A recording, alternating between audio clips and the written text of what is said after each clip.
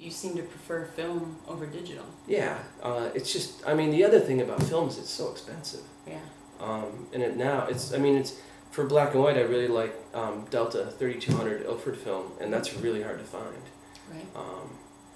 So, and like some of the Pan F films and stuff like that are really great too. They're like 50 ASA, and they're or like the copy film. You know what I'm talking about? It used to be used for like newspapers and stuff like that. Used to use it to literally take a picture of text, and then that would be what they ran.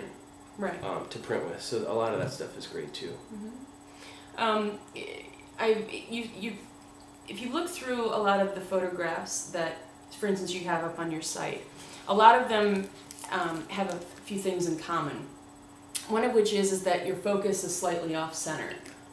I'm just wondering, some of these things I'm wondering if you do like sort of on purpose, or they just kind of turn out like where that. Where nothing's in the middle of the frame. Exactly. Yeah, and like your main subject is off. Kind of. It's nice if you get a wide lens. It's nice to line somebody up right in the center, and if it's wide enough, then you've got something that's sort of a symmetrical image where they're right in the middle, and you've got stuff to look at on both sides. But the theory behind kind of getting somebody in focus and then shifting slightly so they're to the left or the right of the frame, it's like you've got so much you can see what's behind them, right. Or what else is in the room, which is cool. Right. Like if you look at, but the one thing I noticed, and I started doing this recently, is using a wider lens and centering everything up so it's right in the center. The Royal Tenenbaums, if you look at the way that's shot, everything is shot that way.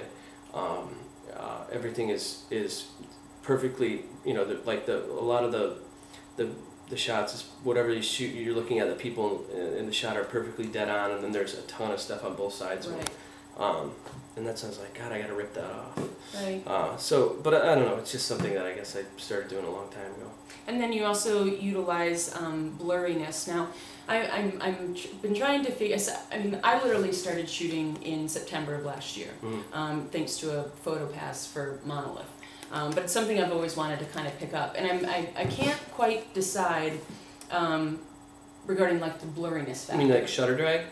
It's like sort of like. Oh, that's just really shallow depth of field stuff. Right. Yeah. So you use a longer lens like this. I think I used a 1. Yeah, you use a longer lens, and then you kind of make sure it's like wide open. So this was probably like, I took this with a Hasselblad. It was probably like an 80 or maybe a 120. And then it's available light. It's in Griffith Park in LA. Opened it up all the way to like f4. And with wider, it's harder to do that with a wide lens, because even at like 2.8, f2.8, everything's going to be f2. Even everything's going to be in focus, because obviously both sides of the lens are so close together. But when you start using longer lens, like a 120, or even an 85 with 35 millimeter, you can pull stuff in and out of focus and leave everything else. It's just shallow depth of field stuff. Right. Let me see. The other thing too is that I liked was some of the.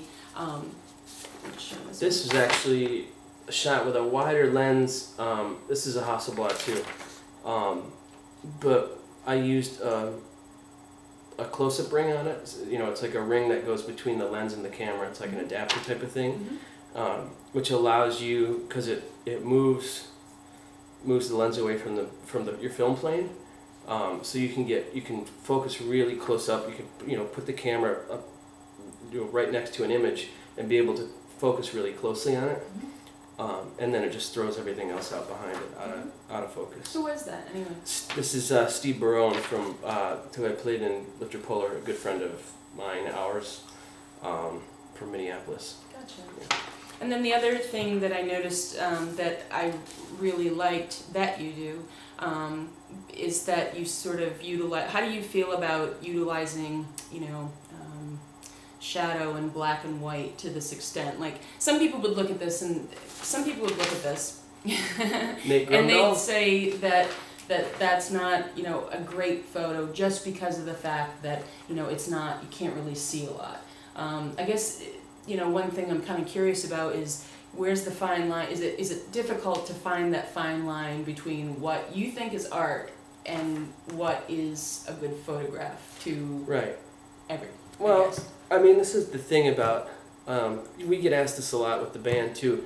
I think if you think it's a good image, then it is a good image. You know, if you're into it, I think that's the best way to develop style, which nobody has, or I think lacks a lot today, is because people are so worried about what everybody else is going to think of their work or what they do. The internet is part of that problem, which is a whole different conversation. But I mean, if you're into it, you know, I think do what you like, and you know, I think if that way too. I mean, who gives a shit what everybody else thinks, anyways? If you do what you enjoy doing, then you're always going to be able to kind of be happy with what you do and happy with your work. Whereas if you're trying to go for what everybody else thinks is good, and you're maybe not crazy about it, you're going to be miserable. Right. So there's some old expression. My mom was telling me this. I think it's like, you know, do what you enjoy and or do what pleases you, and people will enjoy it. Do what pleases everybody else, and few will like it. So. Right. Well, that's good. Good to know. Yeah. And then, what advice would you give to a new photographer? Besides the great stuff you just said. Right. I mean, like I said, yeah. I mean, that would be a big thing. That and learn how everything works. Because I think once you know some of the more technical aspects of photography, and you can get those figured out, and then it allows you to really focus on aesthetic and style and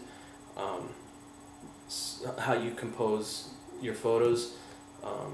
So I think if you learn that stuff, it kind of can stick in the back of your mind, and it can influence your decision making a lot while you're concentrating on other things, because you know that it's true. You know that this exists, and that this is what's going to happen if you move this light here, if you move closer this way, stuff like that. So I think if that stuff you can get a handle on, then it's something that'll always be with you, and then you can kind of explore sort of what you like, or you know what you'd like to try to accomplish, I guess. Okay. And then last question, I'm curious about, you'd said that having been, as a photographer, and someone that's getting their picture taken a lot more now, because of being in the hold steady, do you find that this thing's driving me crazy. What? Because I know it's on, and it's just like, it's going to catch me picking my nose. Or something like that. Well, I'll edit that part right, out. The beauty of retouch. Yes, you know? excellent. But so are you involved at all when it comes to some of the photo shoots? And to follow it, the next part of that is it difficult when you are having your picture done to not like try to jump in and do stuff? Yeah, you know what I mean? I drive a lot of photographers crazy on shoots, especially. I mean, I hate for it to sound like this, but like some of the younger photographers that have shot us, like I'll see them moving lights around, and I'm like, what the fuck are you doing? Like that's never gonna work. Like that's gonna look terrible. Right. You know, where they're shooting like underneath you, and I'm like, that's not a good angle on anybody. Right. But you know, I try to just been like, you know what, this is gonna go up on the internet for 6 months, and then nobody's gonna look at it again. Right. So who cares? Yeah, I try to just, you have to sort of relinquish control and let people do their thing. Because, you know, at the same time, shit, I don't know everything. And I might see somebody doing something that I think is totally ridiculous and not going to work. And then I'll see the image, I'll be like, shit, I wish I would have thought of that, you know. Yeah.